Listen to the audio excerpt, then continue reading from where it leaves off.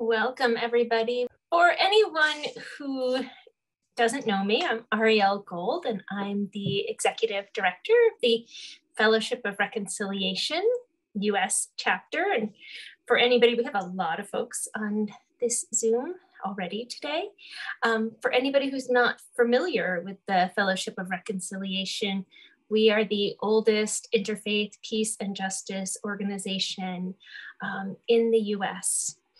And we do these monthly conversations with faith leaders and peace and justice activists, educators, people we want to highlight and learn about their work and how they came to be who they are, and to inspire us and give us that spunk to keep going, to keep working hard to create a better world, a world without hatred and racism, without war and violence. We're going to be doing this month's Gathering Voices just a little bit differently. Usually I am the only host and I lead the conversation, but this month, I'm really excited to have my colleague, I call him my right arm as well, Bill McGarvey, who's an award-winning media professional. If anyone who followed the campaign we led to have faith leaders call for a Christmas truce in Ukraine, Bill was instrumental in making that happen and worked around the clock to see that happened and to get it noticed in places like Religious News Service and the Washington Post. He directed and produced a 30-minute documentary called Occupy at 10, and I encourage you to go to FOR's website. Someone can put that in the chat, the link to that. I encourage you to check it out. He's also a best-selling author, and as you can see, a musician, though he has not yet entertained me with music. But Bill has become really close with Zoharah, and while I've been traveling, moving actually, and I haven't gotten a chance yet to read Zoharah's book. Bill has, and has been telling me about it frequently. So he's going to lead this conversation, and I'm going to help back him up and take questions for him and Zoharah. And with that, I give you Bill McGarvey. Thanks a lot, Ariel. Thank you for that nice introduction. Those of you who followed the Christmas truce, we appreciate all that support out there. Unfortunately, it didn't work, so we have to get back to brass tacks and start working again. But it was a wonderful experience, and it was a really beautiful moment for FOR and other folks, other groups, Code Pink, the National Council of Elders, to get together. So thank you so much for that. And to be honest, Zoharah Simmons, who is our guest today, and who's a friend of mine, it was actually instrumental in us getting that moving as well with the National Council of Elders and her many, many groups that she works with and individuals she works with. She's got enormous contacts down through her life. And that's really why I thought it would be great for us. And I mentioned this to Ariel a couple months ago when Zoharah mentioned there was a book being done. The book is called Stayed on Freedom. Hopefully you can see that. It's available everywhere. The Long History of Black Power Through One Family's Journey. It's by a professor named Dan Berger, who was actually a former student of Zoharah's at the University of Florida. Zoharah taught for 20 years, a tenured faculty member at the University of Florida in the religion department. But that's just one tiny part of this enormous journey she went on with Michael Simmons, who is her now ex-husband. They've been gone for separated for many, many years, divorced for many years, and their daughter Aisha, who's also a documentary filmmaker of some renown and is getting tons of fellowships, et cetera, et cetera, et cetera. All throughout the through line through their lives has been this struggle of resistance and the struggle for Black power. And I'll just give you a little bit of the history there before I introduce Zoharah and bring her on and ask her to read a little bit from her book. So Zoharah was born Gwendolyn Robinson. I'm trying to share a screen here if I can. Sorry about that. Is there a shared screen? Go ahead, Bill. Okay. I will. No, that's I have to share it. It's not a big deal. Oh, here you go. Share screen. So I was going to show you some pictures here. Zoharah was born Gwendolyn Robinson in Memphis, Tennessee. She can talk a little bit about that. And she was raised essentially by this lovely woman we see here, Rhoda, who was her grandmother. And she was raised almost exclusively by a grandmother until her teenage years. Her grandmother was also, Rhoda was raised herself by her own grandmother, who was an enslaved person. So Zoharah's trip takes her through in the early 60s, getting a full scholarship to Spelman College. And she will tell you more about this. But of course, back then the idea was that young Black men and women go to these incredible historically Black colleges and universities to become upwardly mobile members of society, et cetera. And fascinatingly, that she gets, the book details in great detail about how when she gets to Spelman, the head of Spelman basically says, and the administration very, very sincerely says, your daughter at Spelman should not be involved in any of these activist things. We like Martin Luther King Jr., but that's not for us. We're not getting involved in the movement at all. So about 2 years in, along with the help of the people she's meeting along the way, through Mennonite House, which is Vincent Harding, also through Howard Zinn, who was very famously a professor who got let go from Spelman. She was influenced by the movement and eventually joined SNCC, which very powerfully, and she did a freedom summer in Mississippi, and her grandmother, and ultimately lost her scholarship to Spelman, and her grandmother told her she essentially wouldn't speak to her anymore. So her journey from then goes through SNCC, and then the Black Power movement from the Atlanta Project, marrying Michael and moving to Philadelphia eventually, and joining the Nation of Islam for a while. Didn't really fit too well in there, and I hope she talks a little about that because of her feminist bent and her feminist sort of commitments. So it did not fit too well into that, and eventually found her way into a branch of Sufi Islam, where they were given the name Zoharah, and that was mostly in Philadelphia. So this is her with her daughter Aisha, who was born in the late 60s, and then on to Zoharah with Bawa, who was their guru in the Sufi Islam. And then many, many moons after she had left Spelman, eventually got her PhD from Temple University in religion. If I'm wrong on this, please let me know. And this is a more current contemporary picture of Zoharah, Michael Simmons, and their daughter at some event. So I just wanted to give people a little visual as they get to know Zoharah here. And Zoharah, I think, has got a little bit prepared from the book, which is really essentially by Dan Berger. It was from countless hours of interviews with Zoharah, Michael, and Aisha.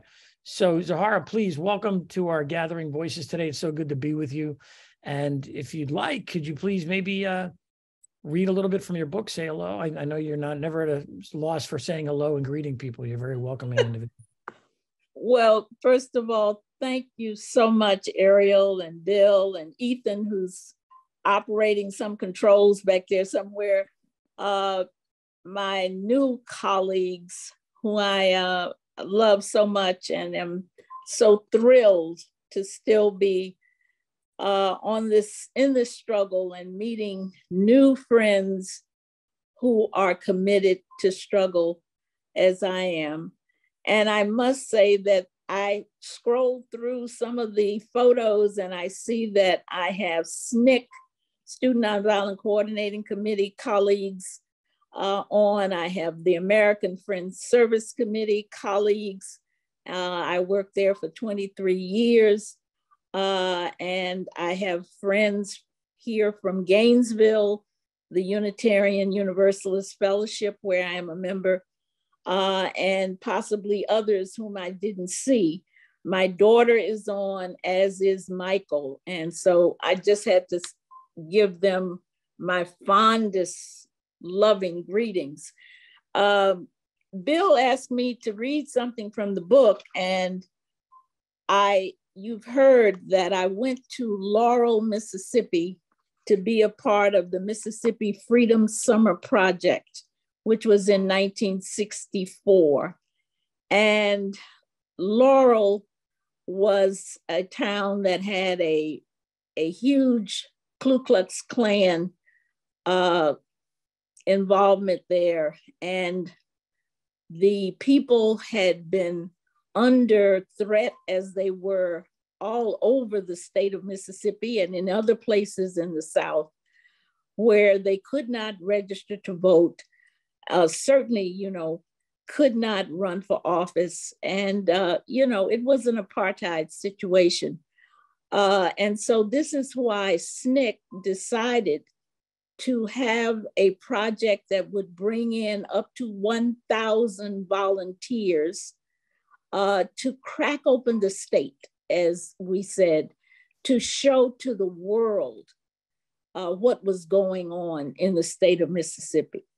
And Laurel was where I was assigned to be the Freedom School coordinator.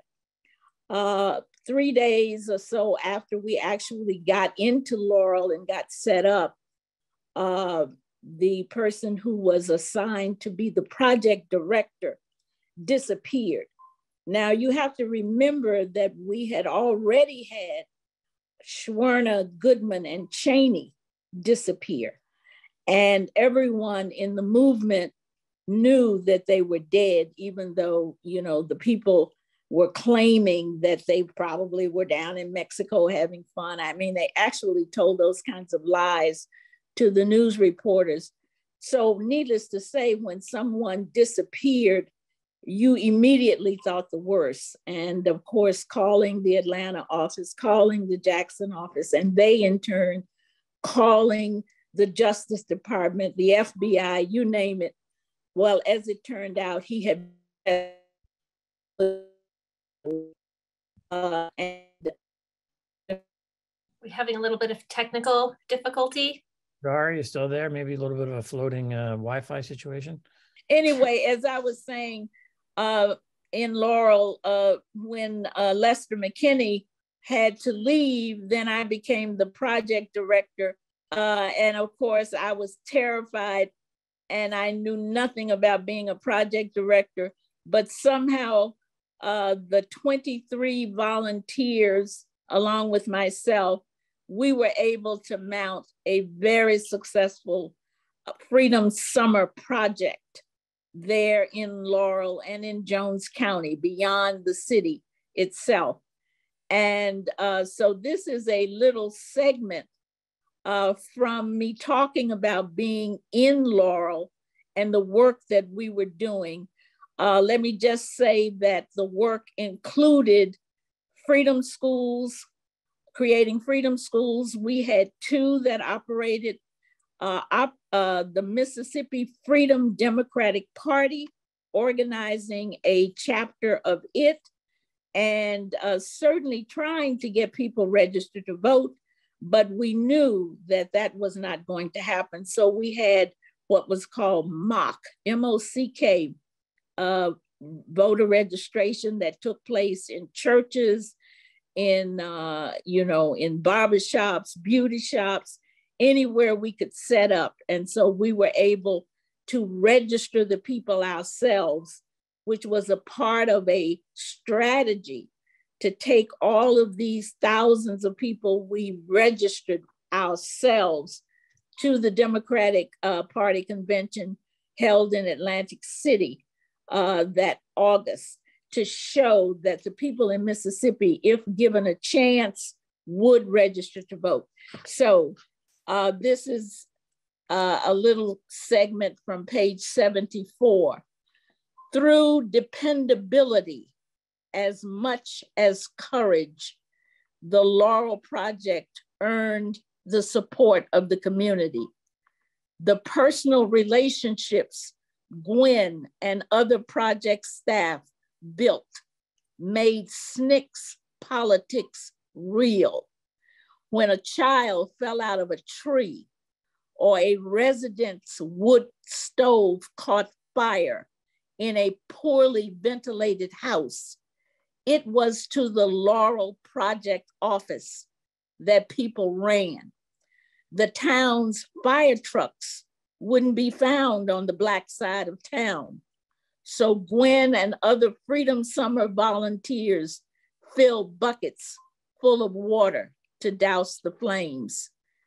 Gwen felt this to be a spiritual success as well as a practical one.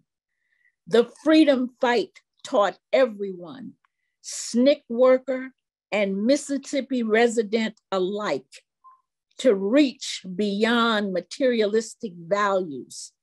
Of the movement's relationship to the locals, Gwen told a reporter, quote, "We want to learn with them new values. This is a struggle for me to get away from this materialism. And while I'm struggling, I help them struggle." Not everyone in SNCC had such transcendent aims, she acknowledged, but the movement was giving her a glimpse of heaven on earth, of a future without racism.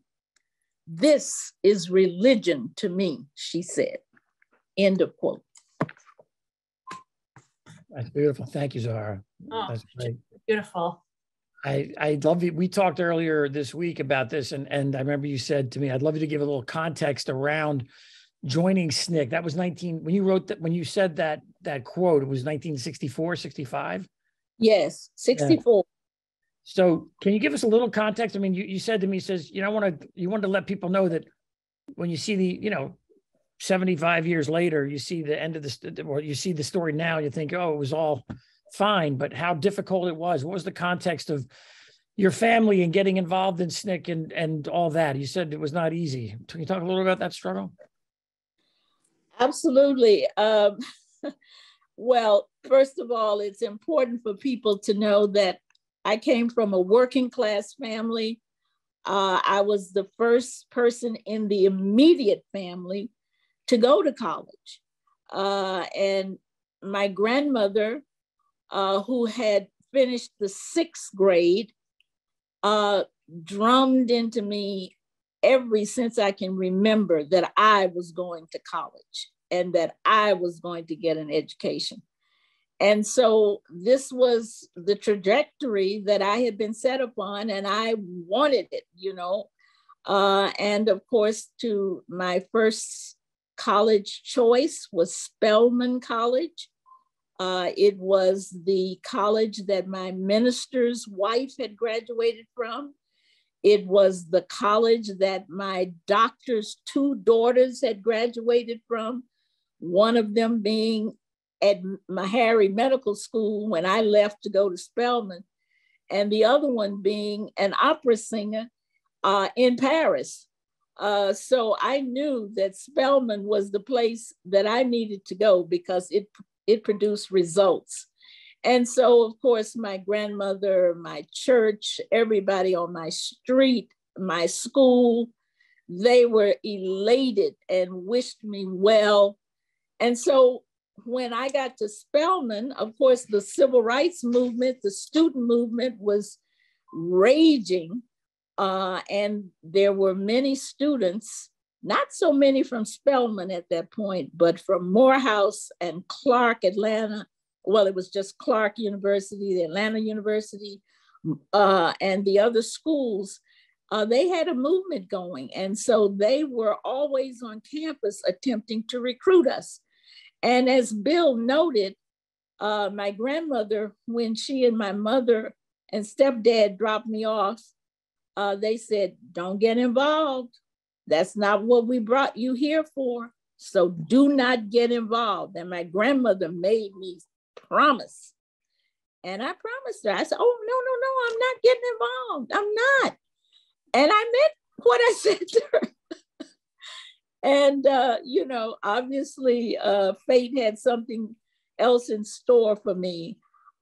First of all, my grandmother also said, "Join a church as soon as you unpack your bags." And so I met a friend who said, "Come and go with me to my church, my sister's church."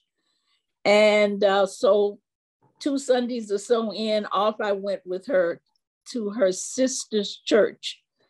And it was the West Hunter Street Baptist Church, 3 blocks from Spelman's campus. And the minister of the church was Ralph David Abernathy. Well, that didn't mean anything to me. So I did not know who he was. But from day one, he was preaching about the movement. And then I learned that he had been in Montgomery and very close to Dr. King in the Montgomery bus boycott, and that he also was one of the founders of Dr. King's organization, the Southern Christian Leadership Conference. So every Sunday from the pulpit, all I was hearing was everybody has to get involved in this movement. The other thing was that I just took a class from Staunton Lynn, never knew who he was, and got in the class, found out he was a Quaker and very involved in the movement. And it was American history as I had never had it taught before. So I learned about, the slave revolts and Reconstruction, and I was in a state of shock because I didn't know about any of this. And so he was connecting the civil rights movement to the abolitionist struggle, to the Reconstruction struggles. And it was sort of like, oh my God, is really? And then, the SNCC people were always on campus. One in particular was Willie Ricks. And all my SNCC friends know who he is. We now know him as Mukasa. And he was like, sister, you better get on board here. And I was like, no, that's not what I came here for. Well, he was on campus practically every day, wearing me and others down. So, it was getting to be very difficult not to be involved. And as you mentioned, I met Vincent and Rose Harding. They were head of Mennonite House. And someone told me, because at Spelman, you didn't get a hot meal on Sundays in the evening. And we were always hungry. Some people had money, to go to restaurants for their evening meal. And I didn't have that. And somebody said, have you heard of Mennonite House? They said they have a big dinner every Sunday and it's free. And I was like, how do you get there? So off I went to the Mennonite House and met Rose and Vincent. And of course, it was love almost immediately. And I started going regularly, and there were always discussions. And it was the first time that I had ever met white young people my age, because there were students from Emory, from Georgia Tech. And here we were all sitting around these tables, eating together and treating each other like human beings. This was a first, other than Staunton, and I later met Howard, and I had some other white teachers, but this was all first, because this had not been the case growing up in the apartheid system. Lest we forget, that's exactly what it was. It was apartheid. It dawns on me, Zoharah, when you're saying this, it dawns on me that you actually took your grandmother's advice to heart and did find a church. You found a church and then found Reverend Abernathy, which actually in some ways maybe set you on that course to where you ended up, right? Well, yes. And then, maybe 3 Sundays in, there was Martin Luther King sitting up in the pulpit. Well, I knew who he was because I knew about the boycott. And of course, he was singing the same song as Abernathy, and saying what marches were going to be happening that he was leading and how we all needed to join. So I was being worn down. I mean, it was like I felt ashamed, really, not to be joining the SNCC young people, all of whom were my age, had dropped out of college to work full time. And so little by little, and I'm sorry to drag this out, but I started getting involved and trying to keep it a secret. Clearly, first of all, Spelman did not want us involved and told us that if they found out that we were involved, we could lose our scholarships. Well, of course, that meant I would be sent home because nobody could afford to keep me there. So little by little, first I went to the SNCC office, and you had to lie on the sheet that you signed out for, because you clearly could not say you were going to SNCC. So I probably said I was going to the library or to visit a friend in a dorm. And anyway, I would go to the SNCC office. Jim Foreman is there sweeping the floor. And I'm like, who is he? And I meet John Lewis, who is he? And all of these people, and they just welcome me. And it was, they were beginning to break down all the promises I had made to my grandmother, but I was still trying to hang on. Now, moving ahead, I got involved with the student organization. Somehow I got through that first year without getting in big trouble, even though I had gone on a few demonstrations. But the second year, I was elected to be in what was it called? The Student Appeal for Human Rights. This was an organization founded by Julian Bond and other students. And I was elected to be a representative to SNCC from that organization. Well, the minute that I let my name be put in and I got elected, I knew everything was going to change. And then I started going to the SNCC meetings, again, lying about where I was going, having people cover for me in the dorm to protect me from the house mother. One of those people protecting me was Alice Walker, who lived right across the hall and was the RA. So, she could cover for me pretty well. But anyway, I learned that there was going to be a Mississippi Freedom Summer Project. And of course, Howard Zinn was an advisor to SNCC. He was very involved. Thornton Lynn was helping to develop the curriculum for the Freedom Schools. I got involved with him as a student working on independent study to work with him on developing the curriculum. Anyway, things had changed drastically. I knew that I had to go to Mississippi. And I also knew that my grandmother would never, ever permit it if she could have her way. And of course, I had been taught all my life about how horrible Mississippi was. It was the worst place in the world.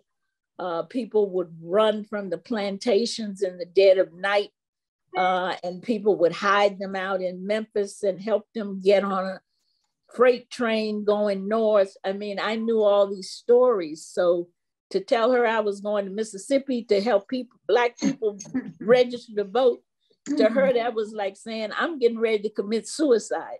So there was no way she was going for it. And so my idea that I had plotted out with the SNCC folk and with Thornton Lynn and others, that I wasn't telling her. I just wasn't going to go home at the end of the spring semester of 1964. But, a number of my friends knew. Somehow it got back to the dean. The dean called my grandmother and told her what I had planned. And so on the day after the last classes, Mrs. Gordon, who was our house mother, who lived in the dorm with us, knocked on my door at 6 a.m. saying, "You have guests." And I'm like, "We don't have guests at 6 a.m. in the morning. What are you talking about, Miss Gordon?" And then my grandmother said, "It's me, and I've come to take you home." I was like, "Oh my God." Well, she knew, right? She had been Well, told. the dean had called her and told her. Right. The dean of Spelman called her and told her what I was planning. That's where they kind of took you back to Memphis, and they kind of, as you talk about in the book, they kind of held you hostage for a few days. Yeah, they did. And yeah. I was trying to get word. Well, I'd left a few notes to let Thornton know what had happened. And of course, I was getting in touch by phone, collect calls to SNCC, letting Jim Foreman know what had happened. And of course, Jim Foreman sent me the money for a bus ticket, and my grandmother intercepted it, tore it up, and bragged about it to me. And so then I had to call Jim Foreman back and say, don't put it in my name and don't send it to my house. I gave him a name and a place to send it. So he sent the money order to my girlfriend, who then bought my ticket. So and it's extraordinary how much I mean, it was a huge rupture in your family, it sounds like. Yeah. So what was it? I mean, so SNCC must have been, they talk about in the book how it must have been an overwhelming sort of feeling going on at SNCC that you were being a part of, to go through all that in order to be a part of it. It sounds like whatever was happening at that offices and with those people was just very heady and very important in order for you to just change your path so much, right? Oh, absolutely. So now remember, it's Benson and Rose, because Benson is very involved in the planning of the 1964 Mississippi Summer Project. Staunton is involved. Howard Zinn is involved. I mean, you know, these are the people who have become my mentors, my friends, and I'm learning all this history, and I'm understanding how the civil rights movement is a continuation of the long struggle that African Americans have been engaged in. As Vincent Harding says in his book, There is a River, that began in Africa when people fought against being enslaved. Mm-hmm. So this history had become alive to me, and I understood that what we were doing was a continuation of something that had begun in 1619. It was too important not to be a part of it, but it was also very difficult, because to have my grandmother tell me, if you leave, don't ever come back. And for my mother to be standing there and my dad backing her up, that was heartbreaking. And also to leave Spelman. Now, of course, I didn't realize I was leaving forever, at least leaving college, because with Staunton's help, I had already been, without my parents' knowledge, admitted to Antioch. And he got Coretta Scott King to help me get into Antioch, because he told me, you're never going to survive at Spelman. They don't want you here. You need to leave. And then I said, well, leave and go where? You know, and he said Antioch, and I'd never heard of Antioch. So then he, you know, made arrangements for Mrs. King, who had gone to Antioch, to help me. So I had already been admitted to Antioch when I left for Mississippi. But that's where I thought I was going.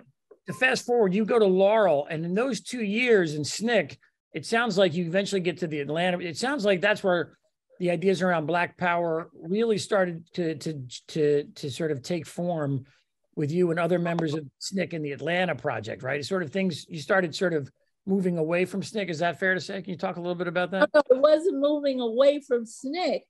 It was a natural development of understanding that African Americans needed to have a sense of the movement being their movement. And it's important because this is a very delicate issue, and it practically tore SNCC apart, because many of us understood that because of internalized racism, the fact that Black people had been indoctrinated, inculcated in the knowledge, in the belief of inferiority. I mean, let's just be out front about it. Many people had that feeling. So I experienced in Laurel that when a Black person came into the office, we called it the COFO office then, if there was a white person there, they assumed that person was in charge. And so I could be there, and it might even have something on the desk that said I was in charge. It didn't matter, because if white people were on the premises, they were in charge, because this is how they had grown up. So of course I had seen this and many times had sort of internal workshops with the volunteers about this, that they needed to work at helping Black people not feel inferior to them, not think that they were the ones in charge, because this was a Black movement and it was so important. So what happened in the Atlanta project of SNCC was that many of us sat around and shared with a tape recorder going what our experiences had been and how it was important for SNCC to be seen as a Black organization, and that racisms could not be solved in the Black community, that it had to be solved in the white community. And so we wanted our white colleagues and comrades to go into the white community, to organize, to educate, just as we were doing in the Black community, so that we could bring the two groups together to really create the democratic society that we wanted. But of course, this, the fact that when Stokely said Black Power on that march in Mississippi, the media, took it to be a statement of hate. And then the whole issue of the role of whites in SNCC, this was very, very difficult because many of the white colleagues had also left their families and been kicked out of their homes to become part of this movement. And so there was a lot of hurt that I wish we could have handled it differently. But the whole issue had to do with Black people taking ownership and being seen as self-determining leaders of their own community, and for our white comrades to go into the white community and educate them about the problems of racism and the anti-democratic nature of our society. That's great. I want to bring Ariel in here in a second. I want to get to the religious aspect, the Nation of Islam, and then moving on. But yeah, Ariel, please jump in with. I just want to jump in for a minute and bring us up to today, and this question about what is the role of white people, and especially in this moment where white Christian nationalism is soaring in prominence. And how would you see that evolution to today, the role of white people and specifically white Christian Americans in educating our own communities? Well, let me just back up a minute to say that there were a number of white SNCC organizers who did go into the white community to organize, and there were projects, and they found it was very difficult. And in some cases, when the white community learned that they were connected to the civil rights movement, their lives were threatened and they were run out of these towns. So as I look back, and as I'm very active still to this day, I think that there should have been more effort. And of course it was dangerous. Whereas in the Black community, we were welcomed, we were given homes and all of this. This was not the case for our white comrades who went into the white community to organize. So, but nonetheless, we can see today that we still have the same problems. Even though the civil rights movement made a major change, particularly in the South, no question about it. But that deep-seated white supremacy and racism was not, unfortunately, unearthed. And so when you have movements like Trump has led, it's easy to ignite it again, particularly when people feel that they are losing out on the America that they thought they were going to have. And so you need to blame somebody. So then you can blame Black and brown people, you can blame immigrants. And then if you bring in white nationalist Christianity to buttress this white supremacy, you really got problems. And that's exactly what we have now. So this is, and when I look at, I'm in Florida, the red state with DeSantis, who's a very dangerous person, leading the fight against the teaching of true American history, Black history, being anti, anything that tells the truth about this country and the movements that have brought us forward. And people are eating this stuff up, and it's not just in the South. So we do have tremendous problems to deal with. Thank you. And I want to encourage folks in the chat to please add some questions as well if they have any.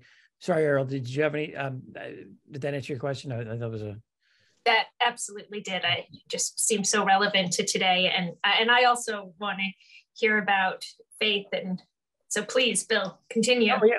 I mean, Zoharah, when I told her that our next, and thank you for the questions that are coming. And we hope, by the way, before we get off, before we have Zoharah lead us in prayer, before we're done, we're going to have Michael and Aisha hopefully to get on with us and say hello at the end. So please stay tuned for that as well. And we've got a lot of people here, so thank you for being here.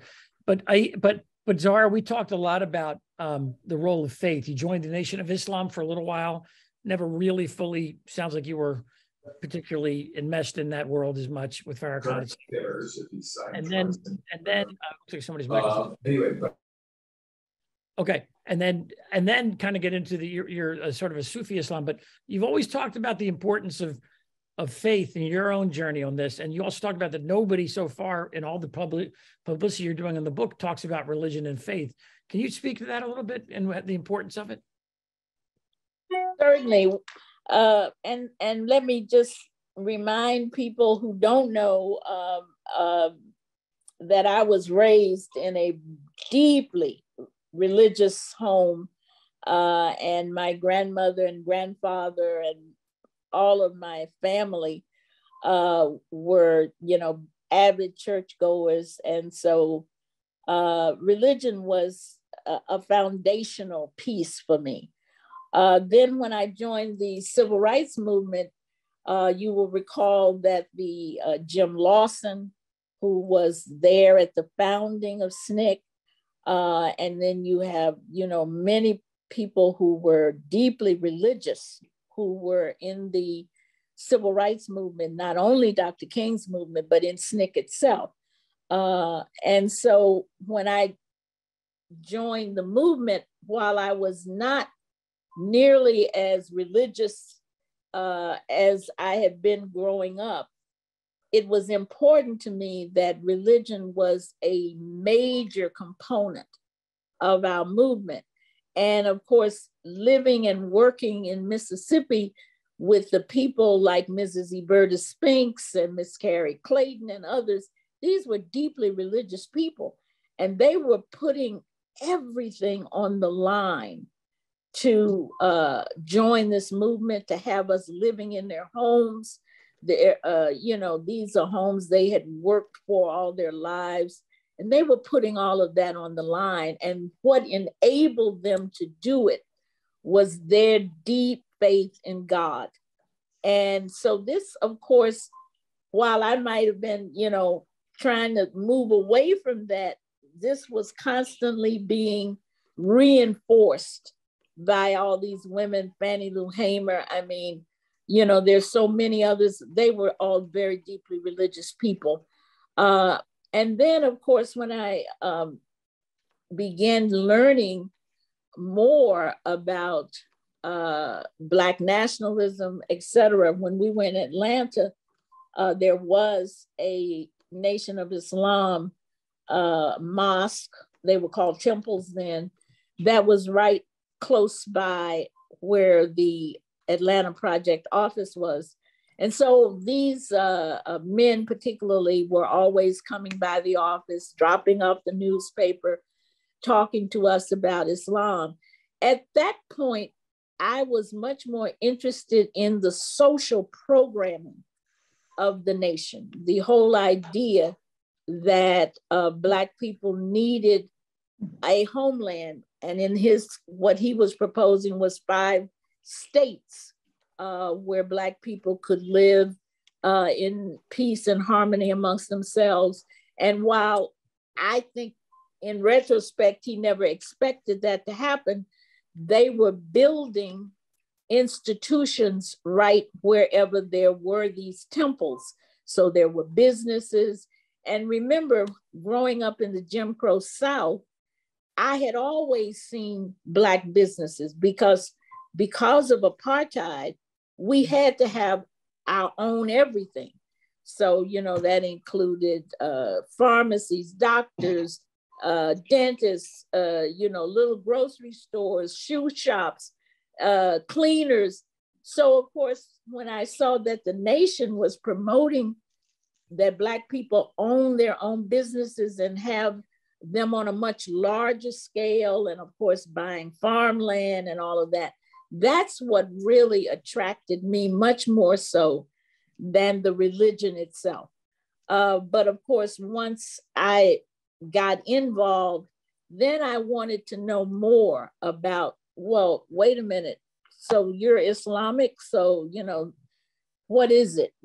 And I began studying beyond just what the Nation of Islam itself was teaching. And there were many within the nation who were deeply committed to Islam as a religious practice, but that was not what initially attracted me to it. But of course, I was always interested in the spiritual aspects of life. And while in SNCC, I had been introduced to Sufism, but before Sufism even, other forms of mysticism. And so this really attracted me, and it began my digging into aspects of mysticism, both in Christianity and in Islam. And of course, this led me to meet a teacher who had come from Sri Lanka to the United States, named M.R. Bawa Mahayuddin. And of course, prior to meeting him, I had read the collected works of Inayat Khan, Hazrat Inayat Khan. Mm-hmm. I'd read some other Sufi works, and these appealed deeply to me. Mm-hmm. And so that began my sort of formal and informal search in the mystical stream. Certainly working for the Quakers, that mystical stream of Christianity that the Quakers represent also was quite influential in my life. That's interesting. I really, this is so good. And I know we probably go a little bit over time if folks are okay. We've got great numbers of people and people are putting tons of questions in here, but one that it's kind of, I apologize if we can't get to all the questions, but the question of gendered violence or gender. Yeah. Go ahead, Ariel, sorry. I wonder, first of all, if I can add to this question a little bit, but also I just want to propose here as we're already close to an hour in, and we've got full house and a lot of questions and engagement. So I'm thinking that we likely want to do a follow-up, whether that's next month or a couple months down the road, and have you back, and so that we can really go from your history and what brought you here to your thoughts on today as well. We touched on that, but I think we could go a lot deeper. So I just want to propose that as an idea. And I want you to know I'm able to go on for some more time, unless you got or not. We'll go on longer, but I still think we're going to want to do a part 2 at some point, and really dig into, the work you've done with us to end the war in Ukraine and so much more. But on this question of gender and movement. And I know you get real personal in your book, and I appreciate that, because I'm one who believes that the personal is political. And I think there's so many of us, myself included, who are survivors of sexual assault. I mean, and including within the movement. So I wonder if you could talk about gender within the movement, feminism within the movement, and then also broadly in your life, and what it is, which includes to be a single mother, a working single mother in the movement, which is also something that's personal to my heart, and just so many of us. But if you could speak a bit about women. Certainly. The, SNCC was, from what I know of it, the most egalitarian gender-wise of the civil rights movements. And everybody's got to remember, we're talking the 1950s and 60s. And this is a patriarchal society. It's a sexist society. It always has been. And so there's no way, unless you are working at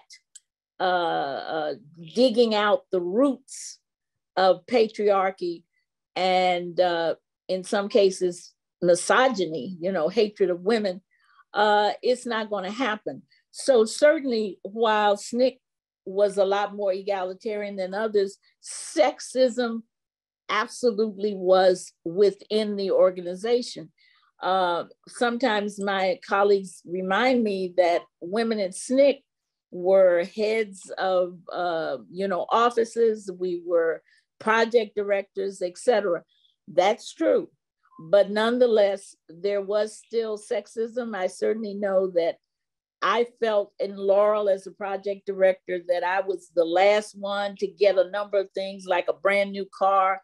When the cars were being given out, they were given to the men first, even though for a time after the summer project, there were just 3 women in Laurel, and we had these old clunkers, and, trying to outrun the Klan in them was not something you could really do. So, I had to fight to get a car, a fast new car.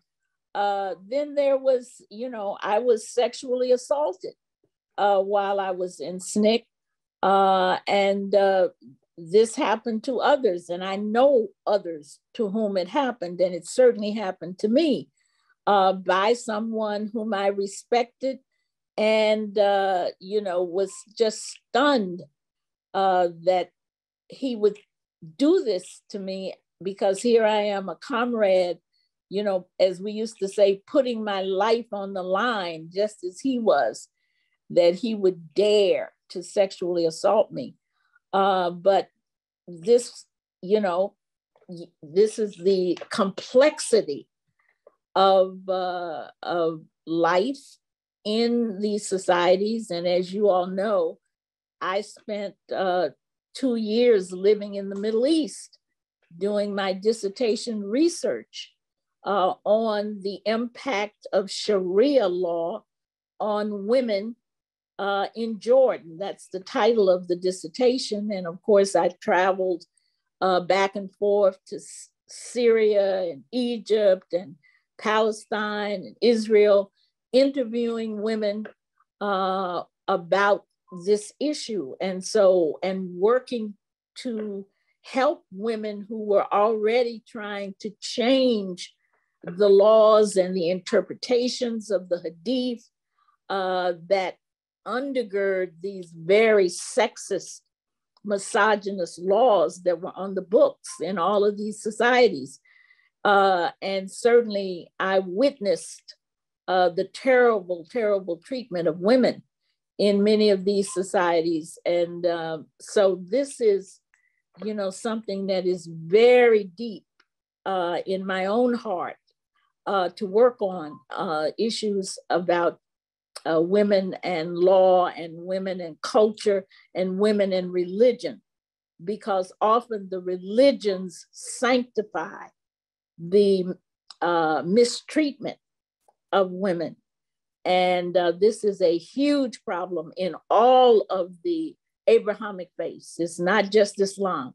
It's in Judaism and it is in Christianity. And I have been working on that for many years now with daughters of Abraham, as we often call ourselves, trying to change the way women are treated. That has been buttressed by our religious traditions. You have so many great comments here. Yeah. Yeah, patriarchy is deep, and thank you for that multiple level work within the movement and to transform the movement, and within to honor faith and yet transform the problematic elements. Bill, please go ahead. No, but thank you. We're going to probably go 15 or 20 minutes over to 5:15 or so. So thank you for your patience. So many great quotes. Somebody just, I think it was, I can't remember who, but I think it was, somebody just said, yes, we should do a series just on this topic of gender. And perhaps that is a good example. I mean, there's a lot of energy around that. I apologize that I can't get to all these. Is there, have you've been paying more attention to the questions, perhaps? Can you have anything in there, Ariel, you'd like to highlight? Yeah.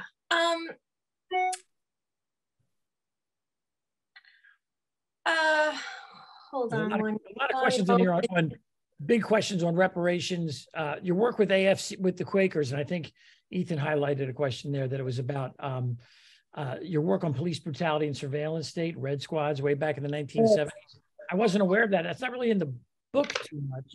Somebody asked about that in the, I think it was Linda Lotz asked about that. Can you talk about that a little bit? And hi, Linda. Thank you for that. Linda and I worked in the AFSC together. Yes, when I was hired to work at the AFSC, it was as the associate director of the program on government surveillance and citizens' rights. What a long name.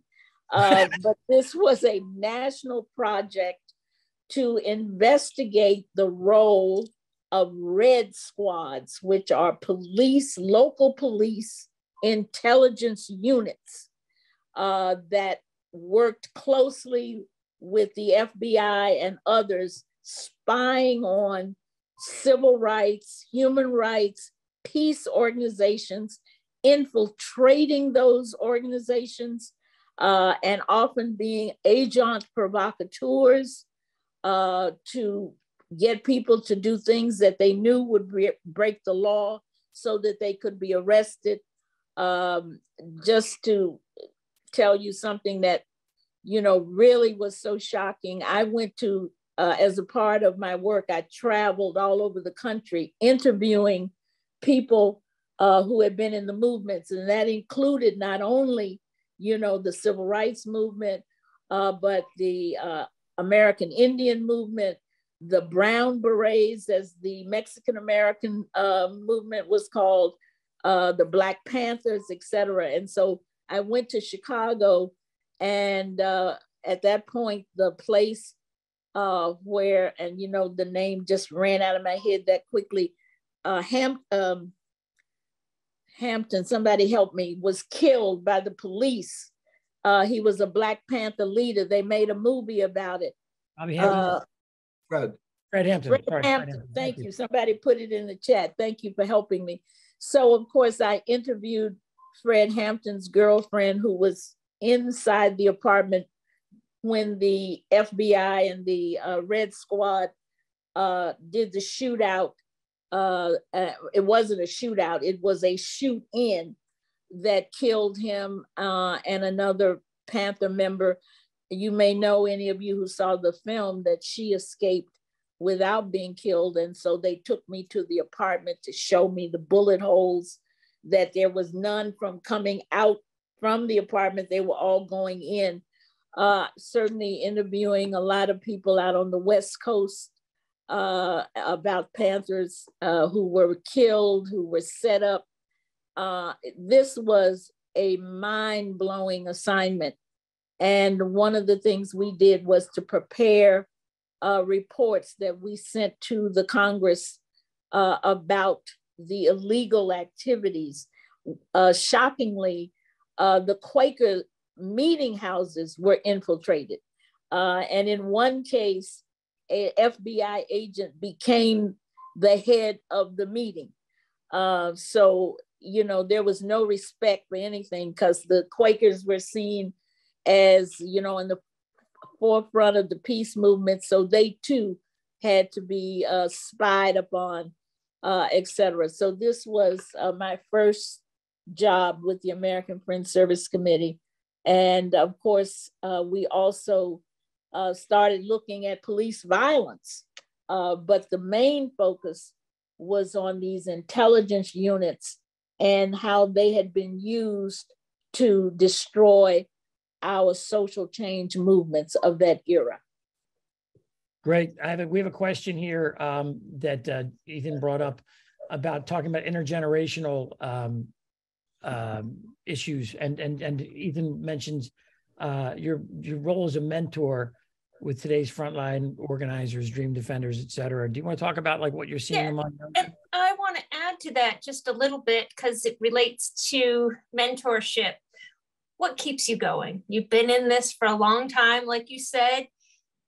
White Christian nationalism and white supremacy is as strong and flourishing as ever. So what keeps you going, and how intergenerational work may play into that? Well, certainly, I'm glad you connected the two. Michael Simmons, who I think is still on the call, the biography is about him and me. He was asked this question at a session in, I believe it was in DC, and he said, well, you know, what you gonna do? I mean, you see what's going on.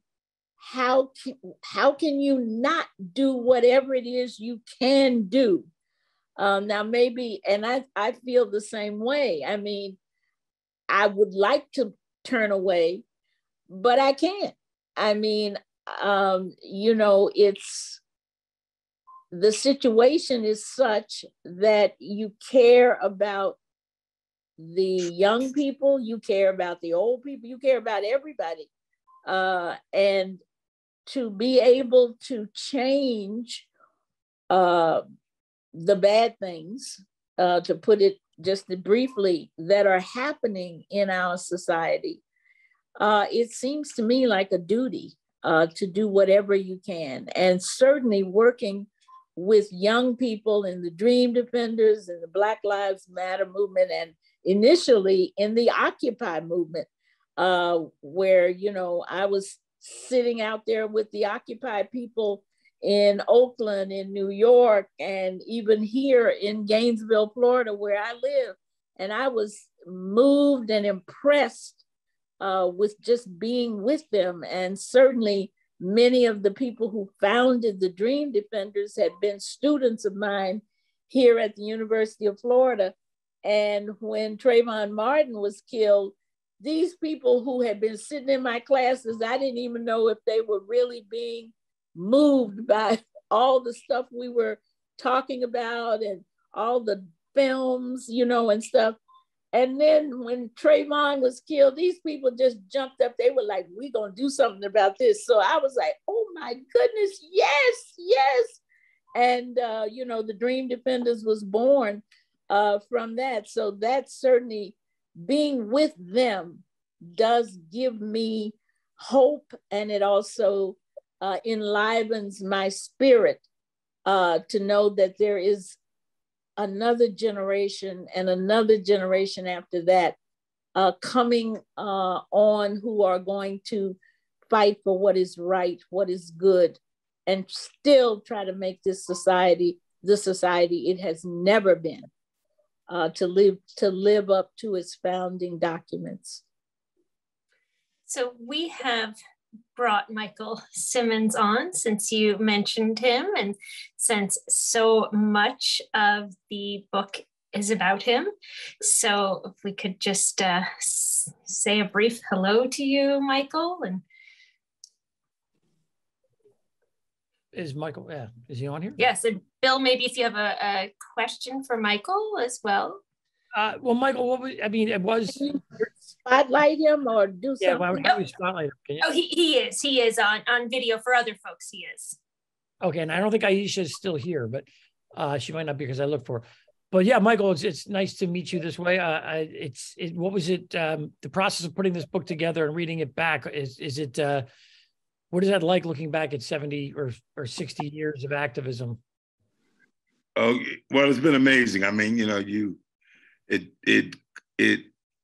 when you look back on it, it feels like yesterday in many ways. But like I'm just so, in a very humble way, proud of the things I've been able to do, people I've met, and a few of the changes that I helped to make. Yeah.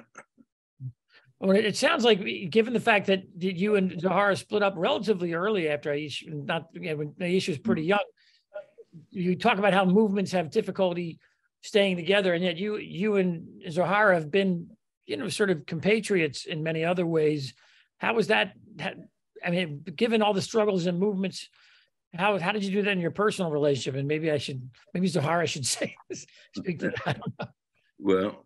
Well, let me just say very quick. I mean that because we always respected each other. One, our relationship was one of love and friendship, and our goals in a broad sense. While we may have got different strategies, even got different philosophies along the way, we both understood that our work was rooted in the love of the people with whom we were working. Yes. Which goes beyond African Americans, I might add. Yeah. And it's pretty clear in the book toward the end, and maybe Zoharah, you can comment on this. Dan Berger, who apparently is going to be doing an event on February 24th, that I think we put in the the chat there. Yeah, I did. Yeah. So, but Dan mentioned it really sounds like at a certain point with your daughter and Zoharah, clearly the three of you really focused on feminism, the role of women. And I know you've been very outspoken. Zoharah is talking. Can you talk a little bit about that, Zoharah, about how Michael has sort of supported you in those conversations? Oh, absolutely. Michael has been what I would call a feminist pretty much ever since I've known him.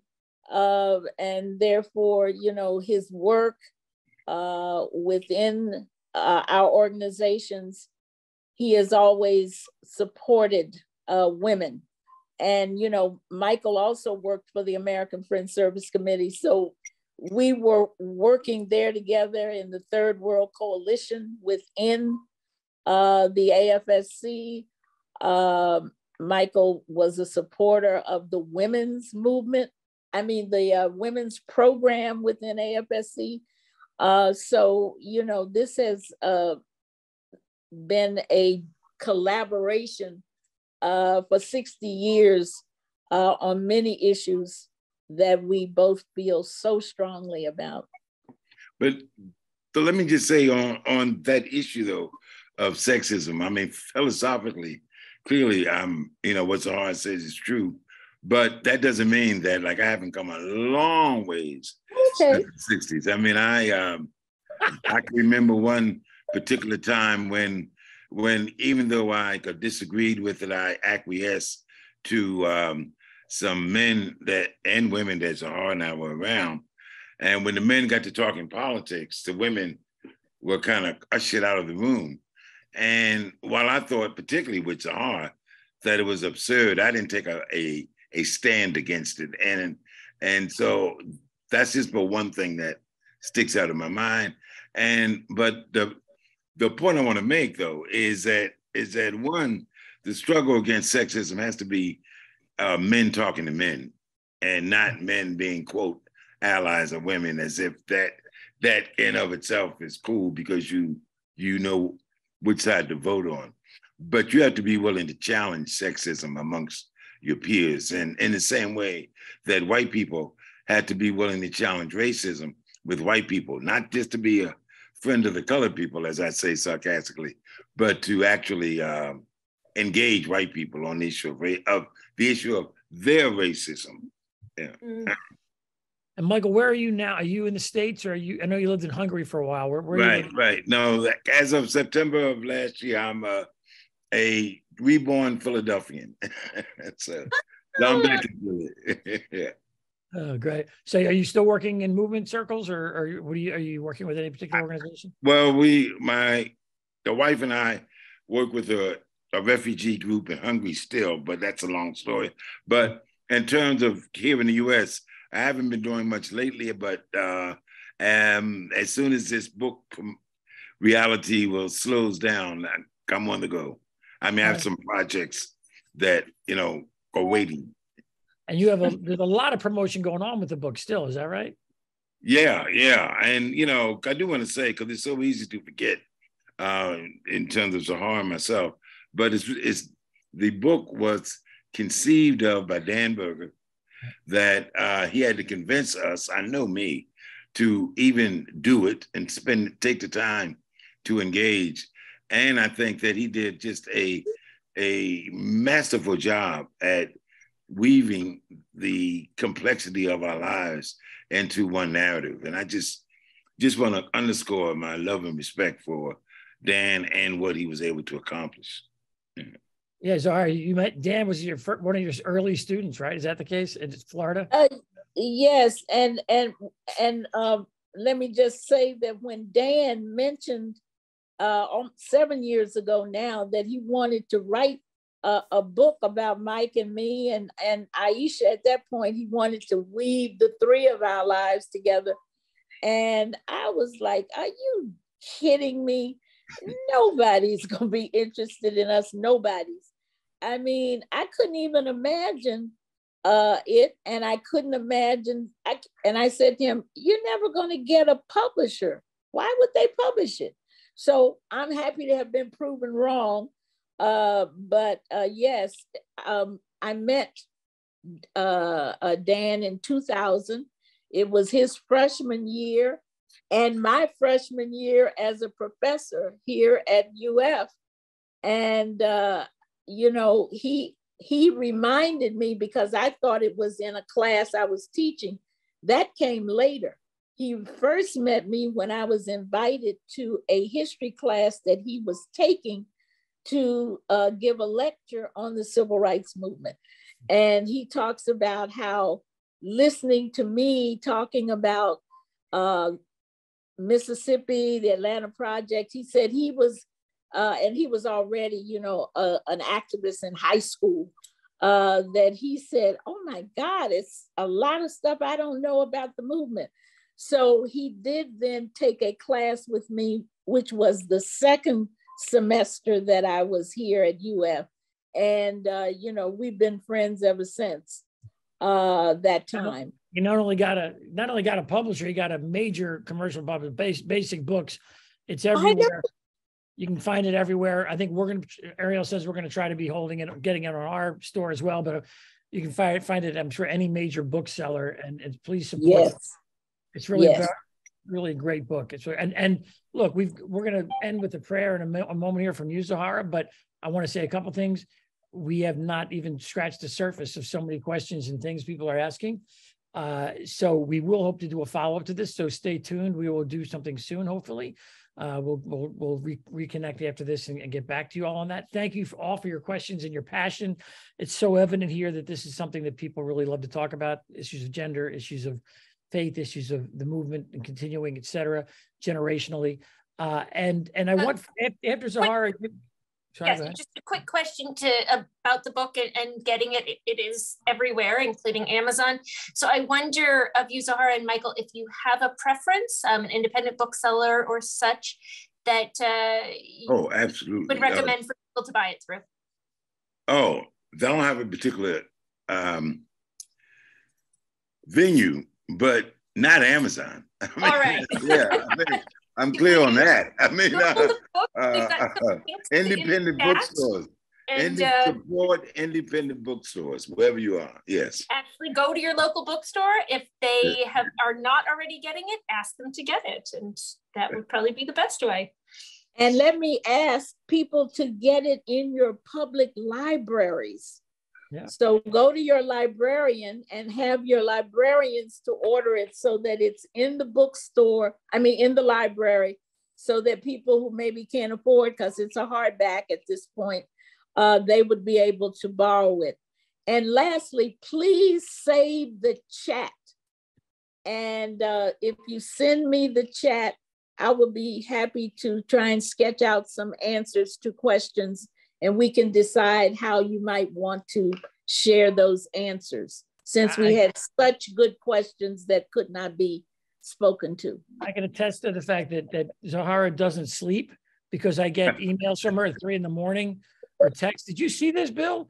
And I was like, do you ever sleep, lady? Come on. So anyway, which we love her for. So she will get to this. So because her energy is extraordinary, seriously. And Ethan mentions Anthony Grimes' review of the book will be coming out on Waging Nonviolence, and we'll promote that on on the Waging Nonviolence page, as well as Fellowship Magazine.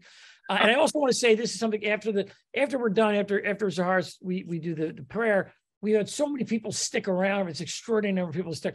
If people want to stay around and say hello, I'm going to stay on, and Zoharah can say hello quickly, or say so we're going to keep the microphones open, try not to deluge her with your thanks and love, but we'll stay on here as long as it takes, if people want to kind of gather and do a little fellowship over Zoom at the end of this. And with that, if Ariel or turn on your cameras. Sorry, Bill, what'd you say to me? I was going to say, I'm going to have Zoharah give a little prayer to finish it up. Yep. And other than and that, I'm going to ask them to turn on their cameras and unspotlight us so that we can all be on screen together.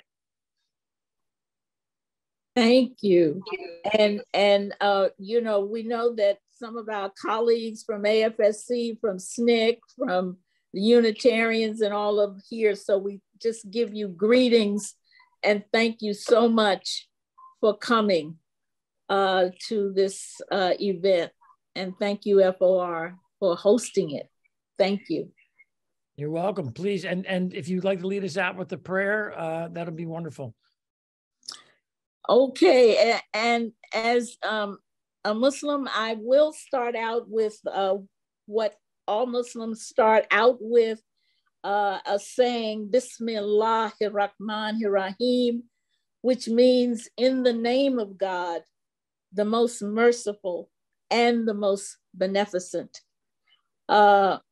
Dearest Mother, Father God, creator of all the universes and all within it, in this time of war, poverty, hunger, and disease, not created by you, but by those among us who have taken way more than their share of what has been provided, and have abrogated to themselves dominion over our earth.